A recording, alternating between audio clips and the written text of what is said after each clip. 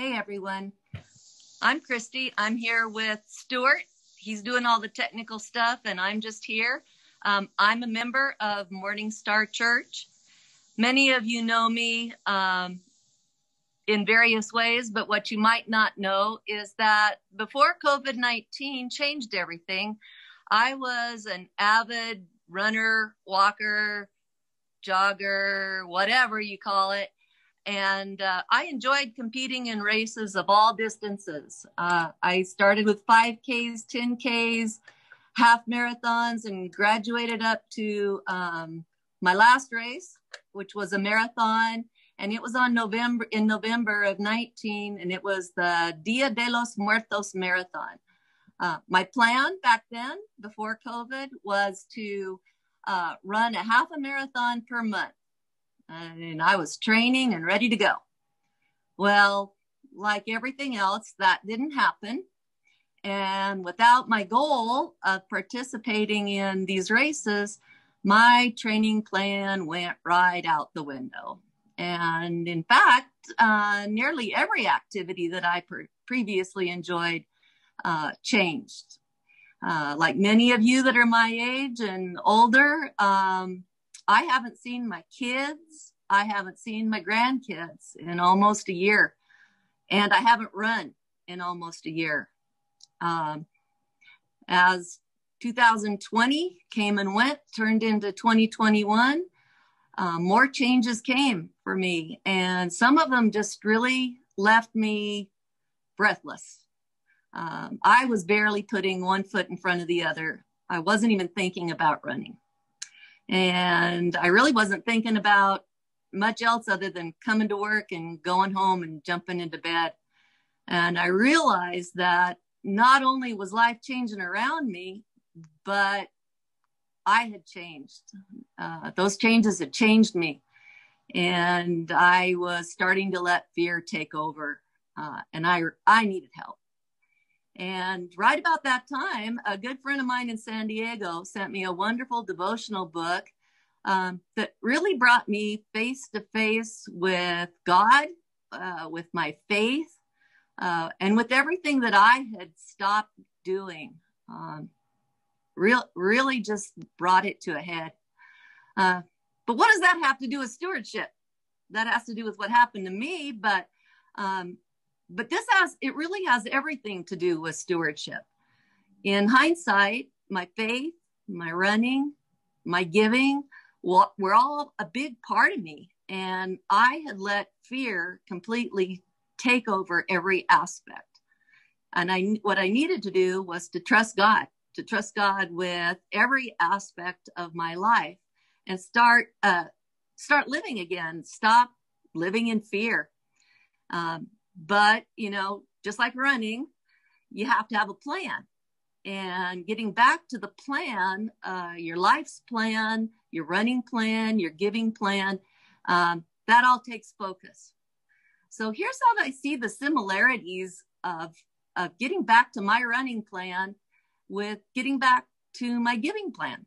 I have 5 points. Running's easy. And it's easy to put off until tomorrow. And, running doesn't happen by accident.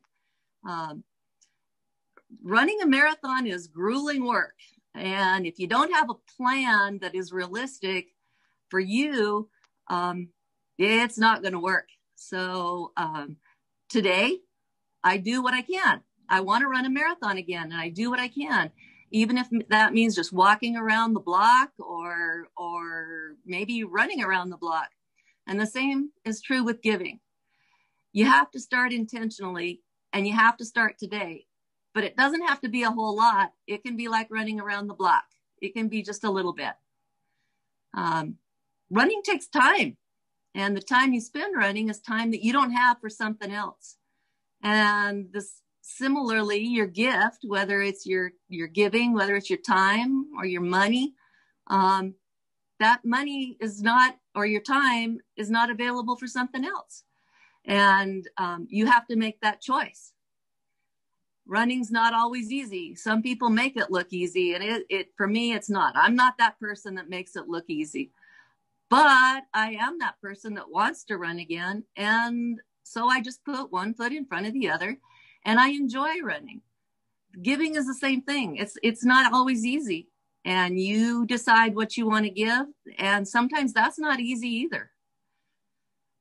Running, when you're running, you keep your goal in mind. You set a goal and you keep it in mind. Believe me, there are plenty of days I just want to sleep in, or in the evening, I just want to watch TV and forget about everything else. But, there's never an unending stream of temptations to throw you off track of your goal. And, you just got to get past that. Keep your goal in mind. Set your goal, no matter the size, no matter how small, no matter how large, set your goal and act with that future goal in your mind instead of what feels good right now. Lastly, what I have to remember is that running's important to me, but it's not the most important thing in my life. And just because I've decided it's important in my life, it doesn't mean it's important in everybody's life. And I realize that my life isn't just this one day or one race or one lost year of change like 2020 for most of us.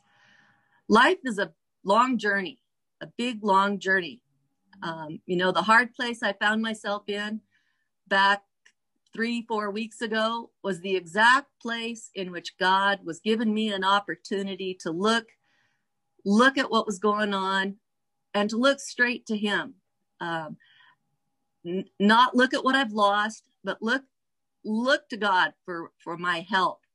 And so now each day I get up and I start my day walking with God.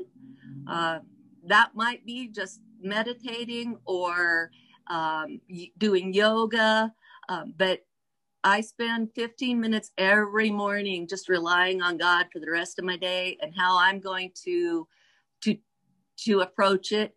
And I end each day with my slow run right now, my very slow run. But it's different now. It's with God by my side. He's there every minute of the day with me. And the same thing is true with my giving. Last year, it ended and my running ended and a lot of the wonderful things in my life stopped, but it was because of me. So now with my giving, with my stewardship, I've started back slowly. It may be next year by the time I get back to where I was, but I'm hoping that next year my giving will be very similar to my running and that I will be running a marathon and giving like a marathon. Thanks for listening to me. I hope this helped you in some way. We're all there together and that's it. Bye for now.